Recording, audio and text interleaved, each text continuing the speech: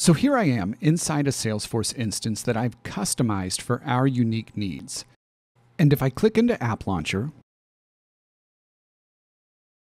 you'll see that I've created an app for every team and department.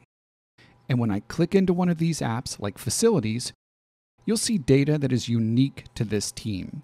And in this case, that means our Facilities team is able to use Salesforce to manage our office locations and even track each office's energy usage. But here's the question: how can I make this experience accessible on mobile devices? Well, to do this, I'm going to use the Salesforce mobile app. This app is available in public app stores, and it adapts our Salesforce experience for mobile. And that means if I tap into this app, I'll find the Salesforce experience I'm already familiar with, which means when I tap into the menu and then App Launcher, I'll see those same department and team apps. And when I tap into that Facilities app, I'll see that same office data, including that energy report, but now accessible on mobile. But the key thing to understand here is that all of this happened automatically. The Salesforce mobile app automatically adapted this experience for mobile, which is great. But what if I want to customize this mobile experience?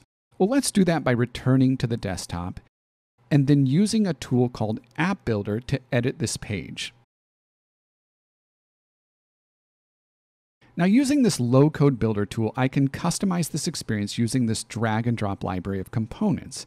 And what I'd like to do is embed a map component that will help our Facilities team navigate to each office location.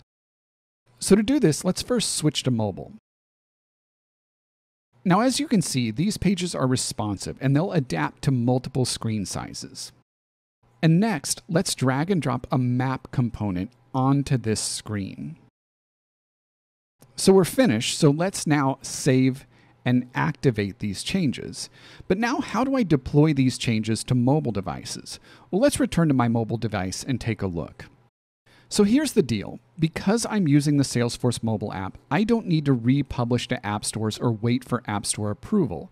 Instead, I simply need to pull down, refresh, and my changes are instantly available. And if I scroll below, I'll see that new embedded map that we added for mobile devices. And this is how Salesforce Mobile helps you extend your employee experiences to mobile devices.